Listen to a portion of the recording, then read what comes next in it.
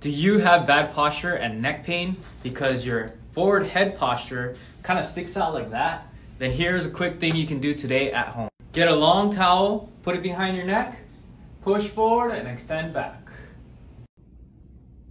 If you have one of these massage guns at home, try this to reduce and get rid of all the tension that you hold up here. What you want to do is remember to keep your hand holding on something, lean back and to the opposite side, then use the massage gun along the upper trap.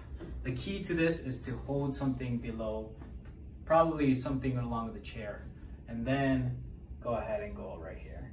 That will help you instead of just going like this. So try it out at home. Like, comment, tag a friend, and follow us for more content. Have you ever wondered how to safely adjust your neck? If you've been adjusting your neck wrong, this is the video you're gonna wanna watch. Hey Dr. Ken, my neck pops when I stretch it. Is that bad?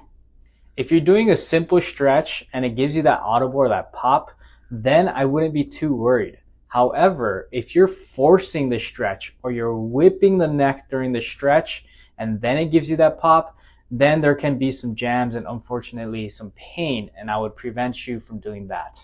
Okay, thanks Dr. Ken. You can't rotate your head because something is stuck in there. Well, today I'm going to be talking about the exact formula on how to get rid of that kink in your neck from the convenience of your home with no equipment at all. Place your finger right on your chin and you want to give yourself almost like a double chin and push that chin back. What you don't want to do is you don't want to come down like this. You're going to hold that and then come back. Hold that and come back. What you want to do is shoulder rolls, so you're going to go like this. Now make sure to go to the end range as you roll your shoulder blade and your shoulder. So you want to go back, squeeze the shoulder blade back and down, go all the way up, all the way forward. And you're going to repeat this 5 times forward, just like that. And then you're going to go 5 times back. Make sure you get at the end range and you're going all the way around.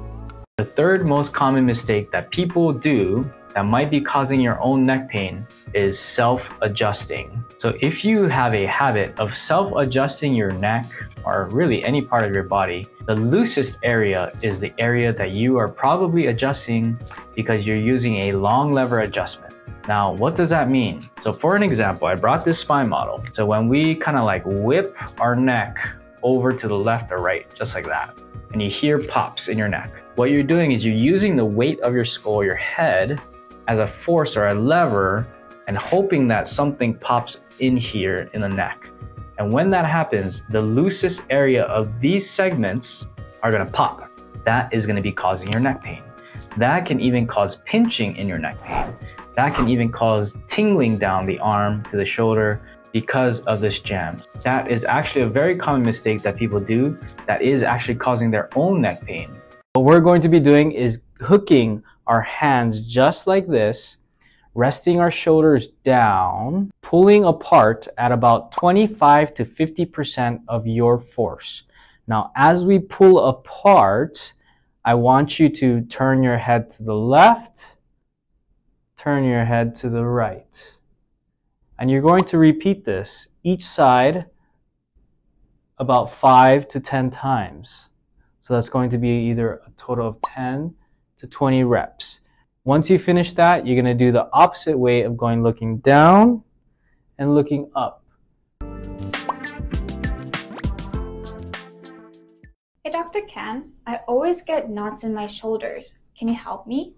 Yes, this is not how you use a lacrosse ball to roll out your neck or your shoulders. In fact, I will teach you exactly how to roll out certain areas of your shoulder, shoulder blade, and even the neck region to get rid of those knots on our YouTube channel. Check it out. Okay, thank you Dr. Ken. Hey Dr. Ken, I always wake up with a stiff neck. What should I do? If you keep waking up with a stiff neck in the morning, it has to do with something that you just did right before, most likely. And so let's look into that. There are 3 things that we need to look into. The first is going to be the sleeping position. Now, what position do you like to sleep in? Do you like to sleep on your stomach, the side, back. And that pertains to the second point, which is what type of pillow do you use for your neck. The third is going to be what type of bed do you use.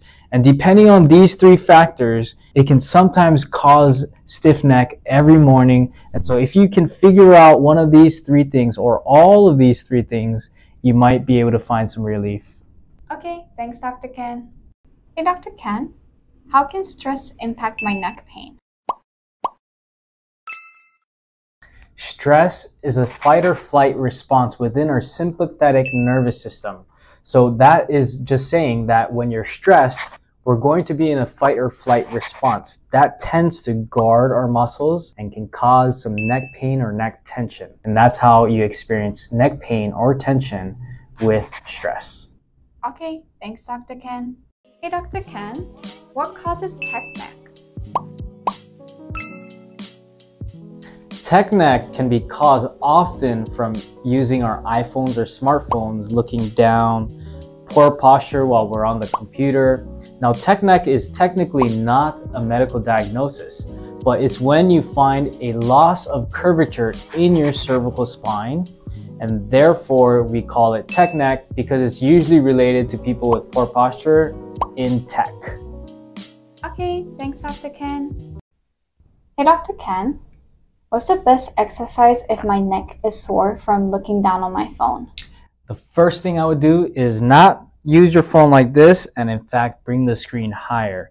That'll keep your neck in a neutral position. But the best exercise is to do chin tucks. You're gonna grab your finger, put it on your chin, and slide it straight back and give yourself a double chin. Just like that. Hold it and relax, and then do that and repeat that as many times as you can throughout the day. Okay, thanks, Dr. Ken.